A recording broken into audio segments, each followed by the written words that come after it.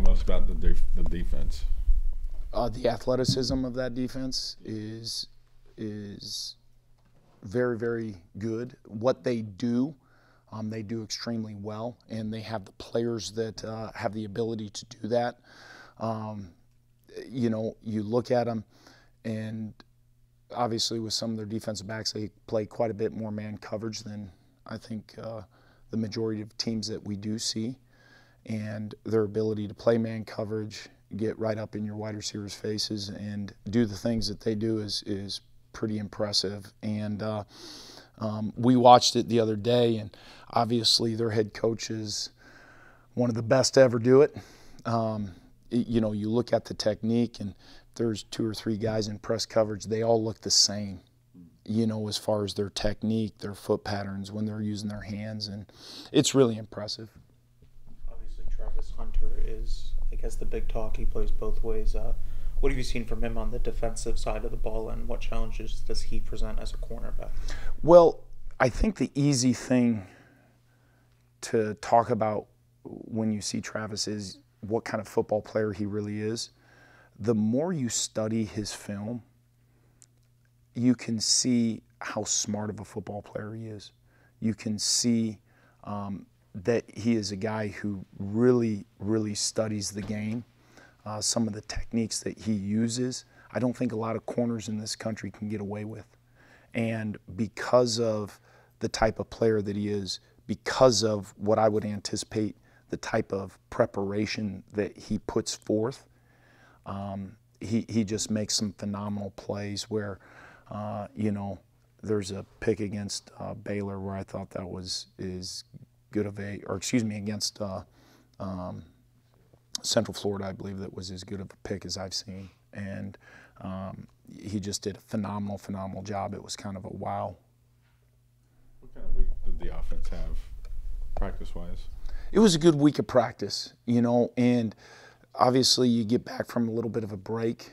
There was some excitement, and then as we got into the lion's share of our game plan, there was some mistakes that we had on Tuesday, but I think that's very typical within a normal week of preparation, and got those mistakes cleaned up yesterday and need to come out today and have a real fast, confident practice coming off the field today, Thursday.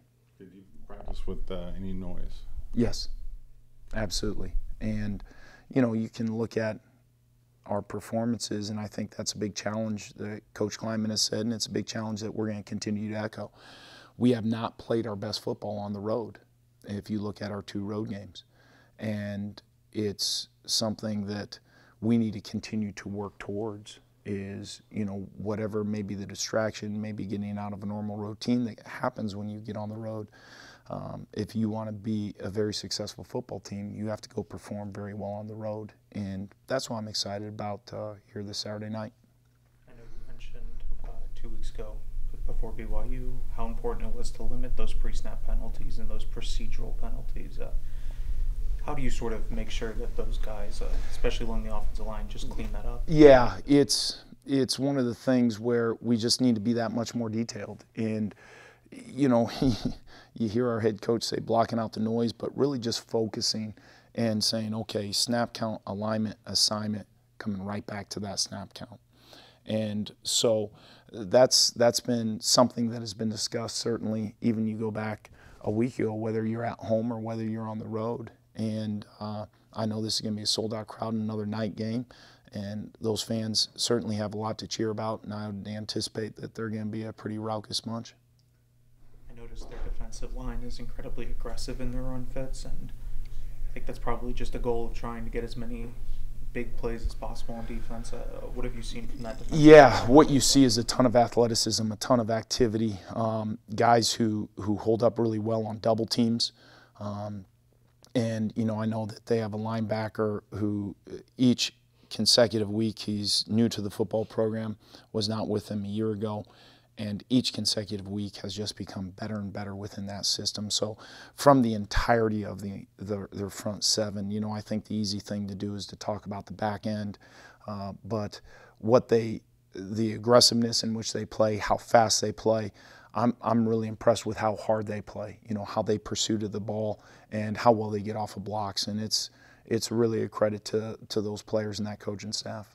Did they do anything in particular to UCF to take away their run as effectively as they did? Yeah, it was interesting. I do think maybe they gave some different looks that they hadn't given in previous weeks. I thought they mixed it up and against UCF maybe played a little bit more, interestingly enough, a little bit more zone coverage and some of the things that they had not done.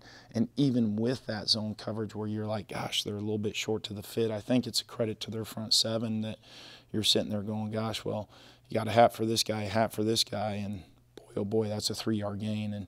And I think it's their coaches' confidence, and rightfully so, in their front seven to get the job done without bringing, quote unquote, maybe an extra hat or an extra 2 hats down into the fit.